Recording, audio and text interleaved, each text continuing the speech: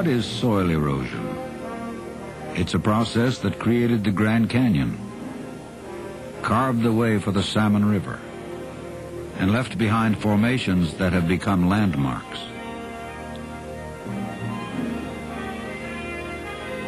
This is geologic erosion, a natural process that wears down the Earth's surface.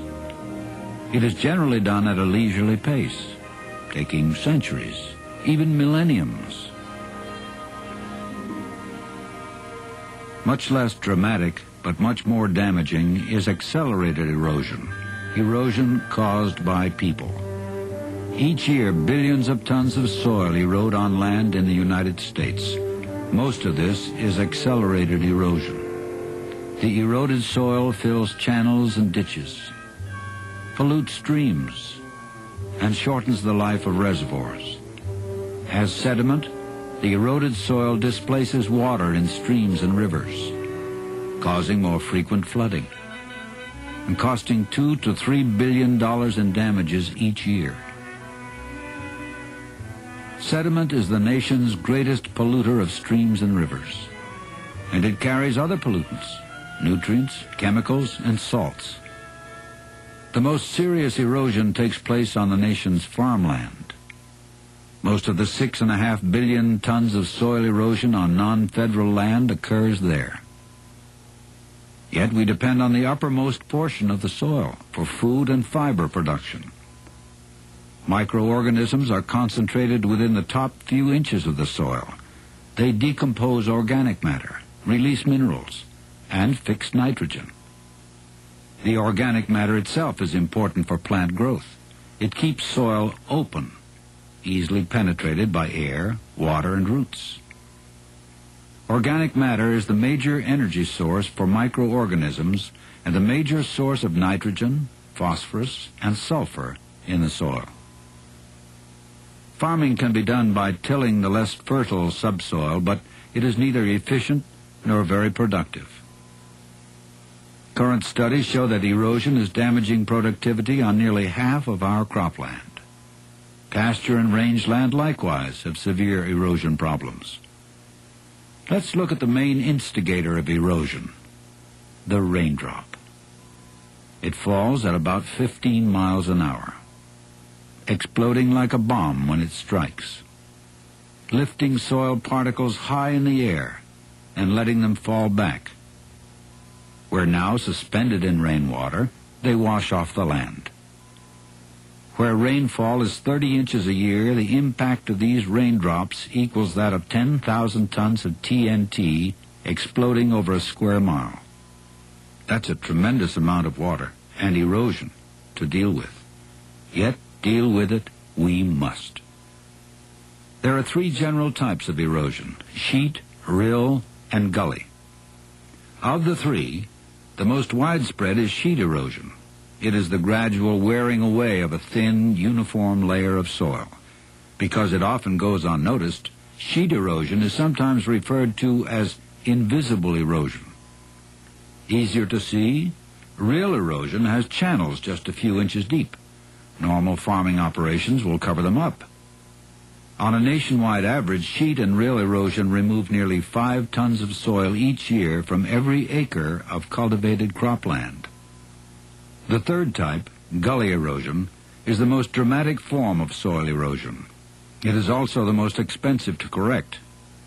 Erosion is of special concern in highly productive and highly erodible areas of the country. In a Midwest farm state like Iowa, more than half the topsoil has been lost to erosion over the past 100 years. Topsoil, once nearly 18 inches thick in many parts of Iowa, is now only 6 to 8 inches thick. In the rolling hills of the Palouse, covering parts of Washington, Oregon, and Idaho, are some of the highest erosion rates in the nation, up to 100 tons per acre per year. Likewise, in West Tennessee, erosion is receiving national attention. Even in areas with less spectacular rates, soil loss can threaten productivity. The topsoil may not be deep to begin with. Then, if the soil is fragile and highly susceptible to erosion, 5 tons of soil loss a year can substantially affect yields. there's yet another form of erosion, symbolized by the Dust Bowl days of the 30s.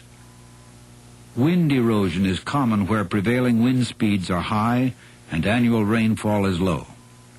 A good description of the Great Plains. In Texas alone, the area subject to wind erosion is greater than the combined areas of Ohio, Indiana, Illinois, and Iowa. There are a lot of ways to solve erosion problems, but the two main ingredients are a cooperating landowner or operator and a well-designed and implemented conservation plan. In the 3,000 local conservation districts across the country, more than 2 million farmers and ranchers carry out conservation plans. They've made vast improvements on their land.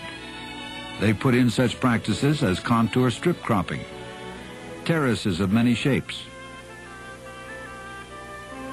farmstead and field windbreaks, and grass waterways to carry runoff. They've reseeded native range, used improved grasses, and developed grazing systems to keep grassland in top condition.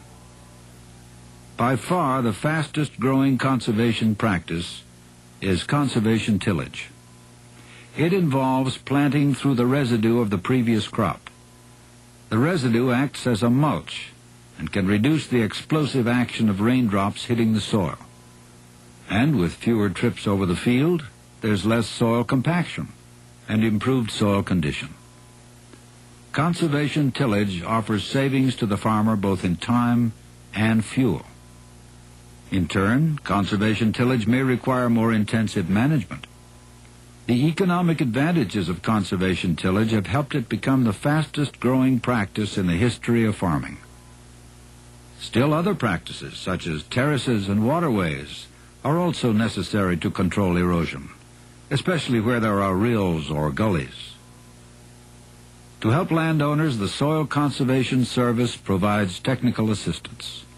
This includes detailed information about soils and their limitations and potentials, alternative ways to control erosion on farmland, and how to manage animal waste while controlling pollution.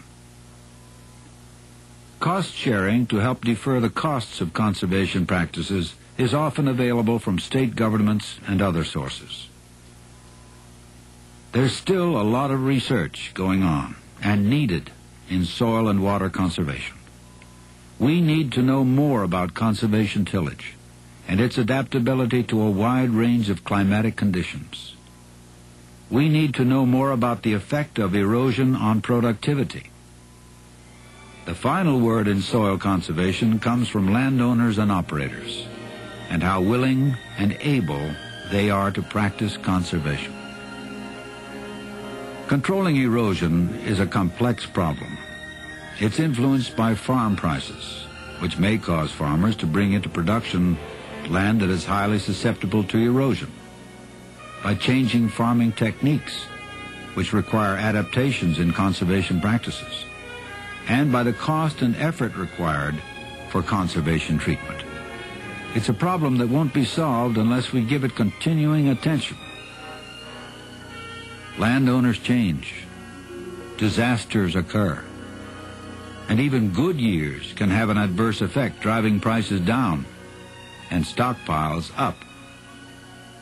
It's a challenging problem, and one that has to be solved on the land, with the support of landowners, soil conservationists, scientists, and the public.